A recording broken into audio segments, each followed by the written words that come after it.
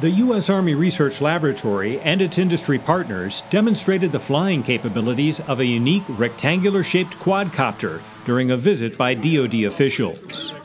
The Joint Tactical Aerial Resupply Vehicle, or JTARV, also known as the Hoverbike, could someday make it possible for soldiers on the battlefield to order resupply and then receive the supplies from an autonomous unmanned aerial vehicle. Dr. William Roper, director of the Strategic Capabilities Office at the Office of the Secretary of Defense, and members of his staff visited the laboratory at Aberdeen Proving Ground, Maryland, January 10th. Roper said he is concerned about adapting technology advances. That's my biggest fear, is trying to figure out how we get people to see something that's coming on the shelf, immediately identify the use, determine if it's good enough for rock and roll, get it into the field, but in a way that allows us to keep one-upping it. With a payload capacity of up to 300 pounds, the vehicle could provide vital resupply at short distances. Army researchers envision a future JTARV flying low to the ground or at thousands of feet at speeds of 60 miles per hour or more.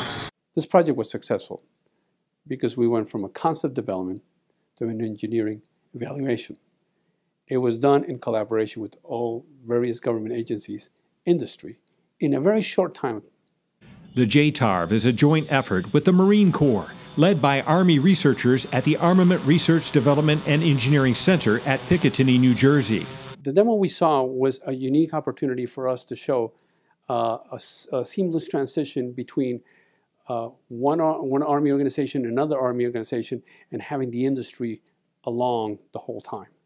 The laboratory partnered with the Hoverbike manufacturer, Malloy Aeronautics from the United Kingdom, and the Service Engineering Company to accelerate the concept of autonomous resupply. I think the visit was a great success. It gave us an opportunity to showcase to Dr. Roper ideas and also the progress we've been making in exploiting commercial UAS technologies.